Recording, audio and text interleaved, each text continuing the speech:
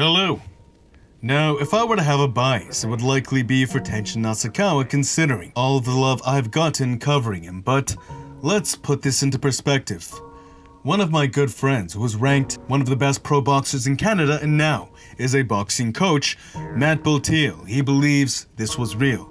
My mixed martial arts coach, Nick Gainey from UFC North Shore, who's trained with Anderson Silva, Faraz Zahabi, George St. Pierre, here, tossing Dan the Hangman, he believes this was real. My friend, Mikey Sitfilik from Thailand, a boxing champ, knew this was the expected outcome. Now, I have a lot of people in my life who are actual fighters alongside my own martial arts experience from childhood believing this was real.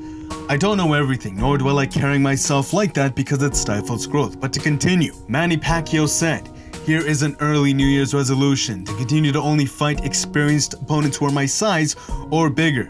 His response to the Tenshin vs Mayweather bout. John Kavanagh, Andre Ward, Ariel Helwani, who's known to be critical, they speak as if this was real. I could keep going, but why then? Why do so many fans believe this was fixed? It had nothing to do with the punches exchanged, but instead, the way Tenshin was falling, that is what this was about. Particularly this instance here. Why did it take Tenshin so long to get up?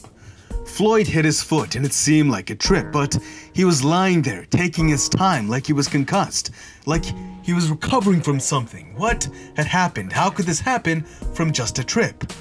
What if it wasn't just a trip? It's hard to see because of the camera angle, but look, Floyd's huge one-back right hook actually clipped Tenshin as he was falling. Now here, what if I showed you a kickboxer land on a falling opponent? Now, you can see Tenshin falling a lot in kickboxing. And with that said, do you think it's so hard to believe that one of the greatest boxers in history would not be able to land as Tenshin was falling? Look at the top of Tenshin Nasukawa's head. It's turned to the side. Why would it do that? Maybe because he got clipped on the chin. Do you think that explains why he had trouble getting up from a trip? Maybe it wasn't just a trip. He got landed on flush against the chin by surprise. Not just with a normal punch, but with a loaded, winging punch Floyd was not known to throw throughout his career. He doesn't do this against high-level boxers. His shot's tight, but he was rocking more of a Mexican style, trying to concuss Tenshin. Basically, the same style he used for Conor later on in their bout. But this time, it was in the first round. Overall, Tenshin was landing beautiful punches, but Floyd, with his superior neck and body conditioning, did not care. He was walking Tenshin down, overwhelming him. By the end of it, a lot of news media were over-exaggerating what happened to Tenshin Nasukawa. His lights did not go out. He was conscious. He was just overwhelmed, and his corner saw this, thus they realized that this was a huge mistake, a complete mismatch. There's no point in risking serious injury to their superstar by continuing this exhibition. Why would they likely hurt his career in this manner? Now, to further put this into perspective, Conor McGregor landed over 100 shots on Mayweather and only one of them looked like it hurt him. Conor is way bigger, hits way harder, and he still got TKO'd. What do you think would happen to a much smaller karate and Muay Thai based fighter? At least Conor McGregor had actual boxing as his fighting base. People made the argument that Tenshin takes shins to the head. Have you seen Tenshin Nasukawa fight? He doesn't get hit with kicks to the head at all, really. He doesn't get hit a lot throughout most of his bouts. That's why he's been able to rack up so many fights in the first place. He's a master at not getting hit and returning against aggression with a counter. He even did that beautifully against Mayweather a few times. But you can't compare anyone Tenshin has faced to one of the greatest boxers of all time. If this was a kickboxing bout or an MMA bout, this would be a different story, but overall, this was not fair. That brings me to my second reason as to why people thought this was fixed. They do not understand levels exist in all games. Tenshin is a karate and Muay Thai based fighter. He fights at a very high level in kickboxing. I'm a huge fan of his, and I still am. This does not change anything. If anything, I've gained more respect for his desire to take on such a big challenge, for I'm sure he'll only learn from this. But you could learn all the technique you want. Learning a move means nothing if that move does not become a physical manifestation of your body. You become your techniques. With Tenshin, he's learned so much, spent more time managing the diverse problems of kickboxing, but Mayweather, his focus has been solely boxing. If you pair that with his huge physical advantage on top of his status as undefeated best ever, It's no wonder this was almost a comical walkdown. This would have likely been a different story in MMA or kickboxing, but that was not the case. Last point. People don't understand the difference weight makes. Now, the weight differences in MMA are more negligible than they are in boxing. Why? Think of it this way. Sprinting is perhaps one of the most physical ability-demanding disciplines in existence. For sprinting, you see a real reliance on fast twitch. Thus, sprinters who excel have a particular anatomy alongside more fast twitch. No amount of training or skill can compensate for that. Contrary example. I do not believe Bruce Lee would favor well versus top competition in today's level of mixed martial arts, but with his emphasis on quick eye pokes and ball strikes, conditioning specifically for just that. The reverse could be said. Why? Because he's rigorously trained a knowledge advantage over that competition in the real world. That said, the more limited a discipline is, the more genetic or physical aptitude is favored. Boxing is more limited than mixed martial arts. Boxing is more limited than kickboxing. Thus, where in MMA you can compensate for size with a knowledge and skill advantage, your weight has a much larger impact on the outcome of a boxing bout.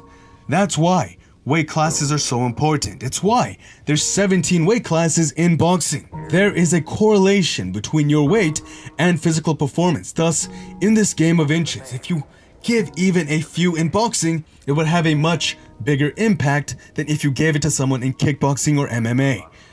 People don't want to see weight bullying. They want to see skill and technical prowess. It's no fun when someone has a huge advantage genetically and they're just overwhelming the other guy. It's bullying. Weight divisions allow for a more fair emphasis because at the end of the day, weight makes a real difference in the outcome of a bout. More so in boxing than in MMA and kickboxing, even though in those worlds, weight makes a huge difference as well. Otherwise, why would people weight cut in the first place? Now, let's add all these points together. Tenshin is Muay Thai and karate based, versus one of the greatest boxers ever. And with that said, there are levels to this game. Floyd was a knockout artist early in his career, and he TKO'd Conor McGregor. Tenshin Nasukawa was not TKO'd. His corner threw in the towel. The fall was not dramatic. He was caught on the chin, which is why it was so hard for him to get up. Mayweather was way bigger. The physics of the punch had their head shake. This happened not just to Tenshin, but also Mayweather. Overall, this was just a complete mismatch. Do you think Ryzen would pay Mayweather $9 million to risk serious injury to their undefeated superstar? They believe he had a genuine chance in boxing. And that's fine. It's a learning experience at very least. If he can overcome this, he will grow dramatically from this, as all of Mayweather's opponents have. But nonetheless, this was a very natural outcome, because there are levels to this game. Still, nothing but respect to both fighters. As to whether or not you believed it was fixed, from here, I'll let you be the judge. Now, I took down my original because of the tremendous backlash I received posting it up. Nonetheless, if you want to continue watching, here's part 2, my original breakdown. Hope you enjoy. Hello! Tenshin Nasukawa is an undefeated kickboxer and mixed martial artist many acknowledge as a prodigy. But here, Floyd Mayweather doesn't even appear to care. Let alone the size difference that decades upon decades of boxing experience, he already knows this will not be a fair fight. He's even casually smiling. He knows Tenshin Nasukawa made a mistake. This must be refreshing for Floyd, considering the size of his opponents throughout his career. But with his grasp of the sweet sides, even past his prime, his legendary punching power deteriorated after handbrake. None of it mattered. In the world of boxing is speed, IQ, and technique. Nothing here, Tenshin threw, would likely affect Money Mayweather much. Floyd throws the first jab and Tenshin pulls it, but nonetheless, it measured the distance for Floyd's backhand. That alone shook his head. He does not have near the neck conditioning Floyd Mayweather would. Floyd is super nonchalant. He has that air about him. Tenshin cornered, he throws it again.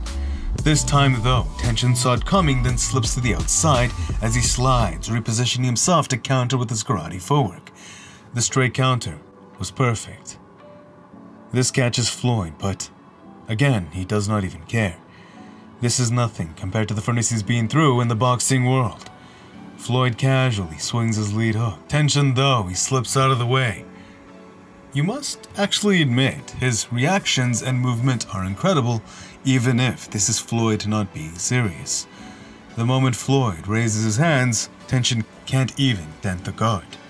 Stepping outside, as Floyd's lead hook clips Tenshin top ahead, notice how his foot actually touches Tenshin's. Bear that, with how smooth he took the outside foot, this is actually why Tenshin fell.